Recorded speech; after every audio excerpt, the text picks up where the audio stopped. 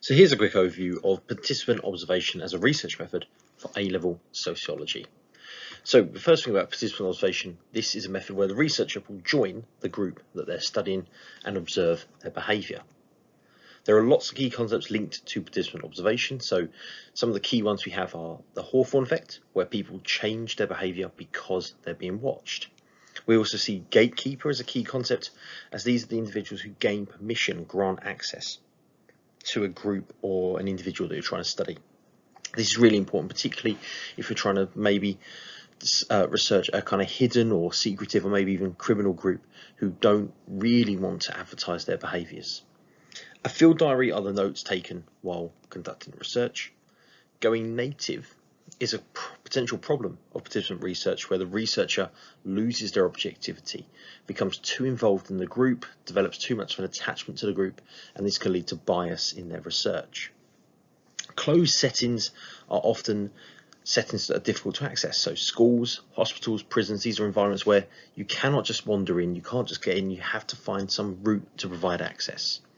And ethnography is about the data that's produced. So these methods produce lots of insight, lots of understanding, lots of data on the lives, the experiences and feelings of the individuals. And by living them, by taking part in them, you are conducting an ethnography. So essentially with this, it's like verstehen, but you do it yourself. So you understand by doing. Now, overt participant observation is the first type here. This is where the participants know they're being watched. The researcher is open about their role, their position, or their purpose. Key examples of this would be Venkatesh and Gang Leader for a Day, Barker and Making of the Moonies, and Footwhite, who studied the Street Corner Society. I've put Footwhite in here because he's semi-overt. He was open to the main gang leader, Doc, but the rest of the gang didn't know. So you can kind of switch between overt and covert with Footwhite. The key strengths of using participant observation as a research method is that you gain informed consent. There's no deception, there's no hidden purpose to the research because you're open about your role as a researcher. It allows verstehen to be built up. You gain empathy on the participants' position, their lives, their behaviours by living and doing them. It's easy to complete a field diary because of the open nature. You can fill in your record of results as you go. It's ethically stronger than covert observations because you're not breaking any rules, you're not deceiving people.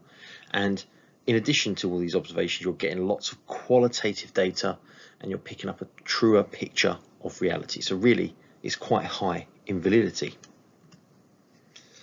The downsides, though, are that you're more likely to experience the Hawthorne effect. People know that you're watching them and they will change their behaviour. All types of participant observation can be time consuming. So again, this adds the cost, the money, the stress of trying to complete a piece of research. And obviously there is a lack of representativeness and reliability. The sample will be relatively small. The experiences will be quite unique to the situation, so difficult to repeat on a regular basis. Covert participant observation, on the other hand, is where the participants don't know they're being studied. The researcher's role is hidden from the sample. Key examples would be Lord Humphreys and the Tea Room Trade, Patrick and his Glasgow gang, and Griffin with the Black Like Me study. The key strengths of this method is that it's possible to research criminal groups. It requires less experience than obviously some other methods, but obviously particularly it's less likely to be experienced on the Hawthorne effect. So this is a role that won't be impacted upon.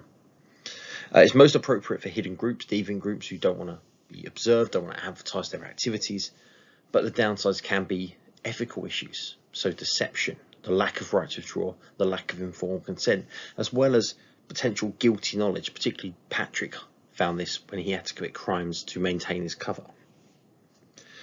Other problems would be, as I said, the lack of informed consent, the required skills, acting, how to record data while undercover, as well as the personal characteristics of trying to blend in and join the group. So here we have an overview of participant observation, the open and the closed, the overt and the covert forms of using it. Thanks for watching, and I hope this has helped clarify a little bit about participant observation.